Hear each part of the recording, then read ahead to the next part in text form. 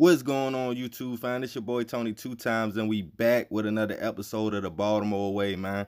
I got a special one for y'all tonight. We're going to be talking about the Baltimore club queen, K Swift. Let's get right into it.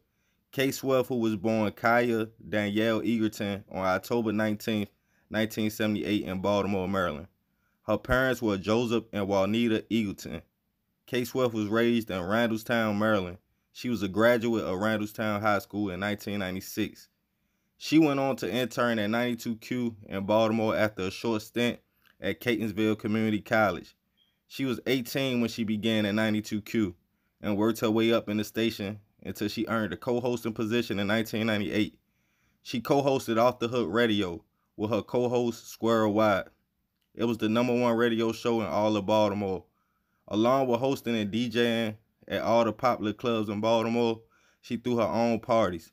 K Swift owned and operated Club Queen Entertainment. Club Queen Entertainment was a roster of well-known and elite partying DJs and hosts, which had a hold on the scene and still maintains its place in the prominent parties in Baltimore and the surrounding areas. K Swift also began a graphics company and a Next Level Management Company. She maintained a record pool and sold her mixtapes online. K Swift released her disc through Baltimore-based company Unruly Records, as well as Next Level. Her albums were so popular and had a very large following in the Baltimore area. She outsold mainstream artists like Soulja Boy and Ferragamo. On Sunday, July 20th, 2008, just a day after she performed at Baltimore's Artscape, an annual festival held in the Mount Royal neighborhood of Baltimore.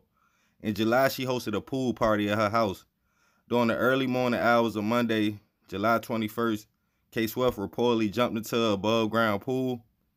According to police reports, there were about 7 people in the pool. When she did not resurface, she was pulled out and placed on a adjoining metal frame deck. K Swift was later transported to Good Samaritan Hospital, where she was pronounced dead.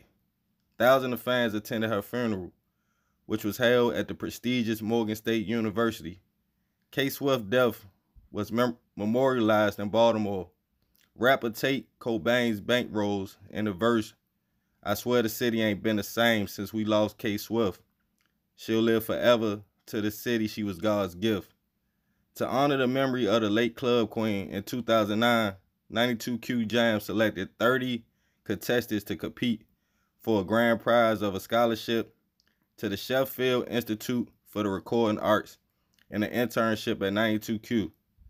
The contest was documented on YouTube under "I Want to Intern for 92Q."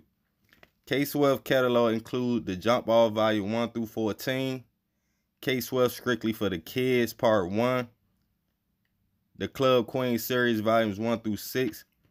She was named the Baltimore City Paper Best Club DJ in 2001, 2004, 2005, 2006. Rest in peace, K Swift. Man, we all know, if you from Baltimore City, about K Swift. She was really the club queen. Like, I don't know, for y'all that don't know, for all my subscribers that's not from the city, if y'all go on YouTube and look up Baltimore club music, it's like a mix of songs that we throw our own style to. Like, back in the day, one of my favorite ones, they redid Michael Jackson, you feel me? The Share the Beat thing, you feel me? Like, Share the Beat, y'all know the song I'm talking about. But like, we throw our own twist to it. Like, DC got their own kind of music, you feel me? In Baltimore, we got our own kind of music.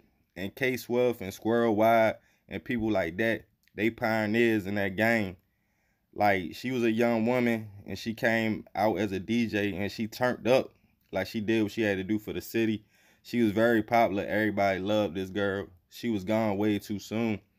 I'm not sure exactly what happened at the pool party. They just say she went to dive in and she never resurfaced. And people say, you know, that's how she lost her life. I don't know if she hit her head. I don't know if she drowned. I mean, sources say she had sickle cell, so she was kind of sick. You see what I'm saying? But it was definitely a big blow to the city. A lot of people was hurt. A lot of people was lost after that. And people say the city wasn't the same. You feel me? Because radio is big in Baltimore. Like 92Q, like if you in the house on a Friday night, you chilling with some females, you chilling with your homeboys, and they like cut on some club music, everybody dance, everybody turn up. You know, it's just one of them things, like how different states got their things that they do to have fun. Like the radio in Baltimore just big, and she was a big part of that, you know. And then not even that, she got outside the city. Like she was known nationwide. Like a lot of people know K Swift, you feel me? Like, so her legacy still go on. I don't really hear a lot of people talking about her, which is sad, you know, because at the end of the day, she wrote the blueprint for a lot of DJs, especially in Baltimore, you know. And this was a woman, this was a young lady. You feel me? I'm gonna say that again because she let it known that it could be cool for women to be DJs, you feel me? So young women growing up, they could DJ, they could do what they want to do, you feel me? They ain't gotta just dance or be strippers or nothing like that. If you want to be a DJ, you want to be a rapper, whatever. I mean, it's official now. Like, it's a lot of women out here that understand that. But back when she was doing it, it wasn't really a lot of women DJing, you know. I think she even was on MTV. I forgot what show she hosted.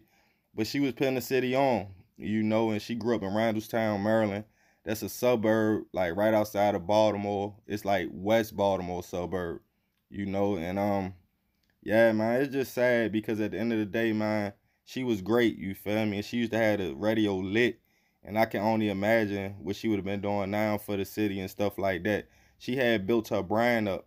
Like I said, she outsold Soldier Boy and people like that back when they was hot, like when they was blazing. And she did that by putting her mixtapes out in the city and putting them out online. And people was rocking with it, you know?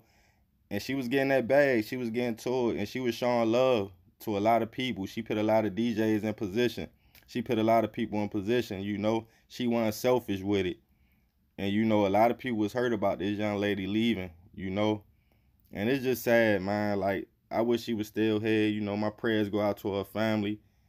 She was a great young lady from what I heard. I did a lot of research on her. You know, I talked to a few people.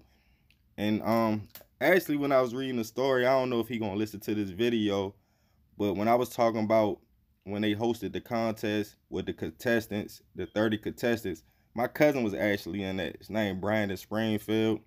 He was in that contest, and I think he made like #5. You know, when I was doing my research on the story, I sent his name, and he had just reached out to me on Instagram. I meant to ask him about that. Maybe I can get an interview with him, and he could tell me what that was all about, man. But yeah, this young lady definitely had the heat for the city, you know. She put on for club music. She put on for young women. If y'all ain't checked out the music, y'all go check out her music because I feel like when people leave this earth or they not around no more, it's like out of sight, out of mind. Don't nobody talk about K Swift. Don't nobody talk about people that's not here no more, but they legacy still live on. Like it ain't nothing to go find her CD, listen to it, stuff like that. I'm guilty of that myself because you get so caught up in the wave. It's so many new artists coming out, new people coming out, new DJs coming out that you forget about the people that made the way. And sometimes you just got to go back. And since we've been on quarantine, I've been listening to a lot of old music. I've been going back listening to a lot of pop. I've been listening to Lil Scooter. I've been listening to a lot of music of people that ain't here no more because not only to pay homage, but that's just my vibes right now. You know, I like nostalgia.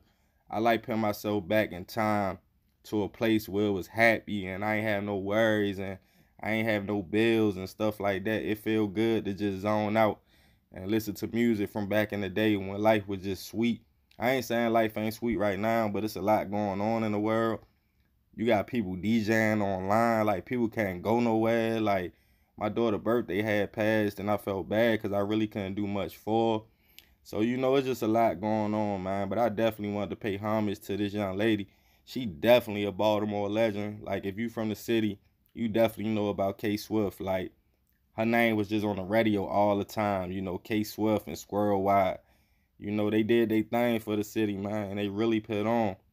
But y'all let me know what y'all think about this story, man. Rest in peace, K Swift. I'm going to say that 10 times, man. Because we lost a great one with this, man. Y'all leave y'all comments below. If you're new to the fam, be sure to subscribe. Hit that notification bell for uploads. Family, y'all already know what it is. If you want to support, man, check out the links in the description. Do what you got to do. Buy you a t-shirt. Everything is appreciated. Be sure to share these videos, man. This the Baltimore Way. We going to keep this series pushing. I love y'all, fam. I'm out.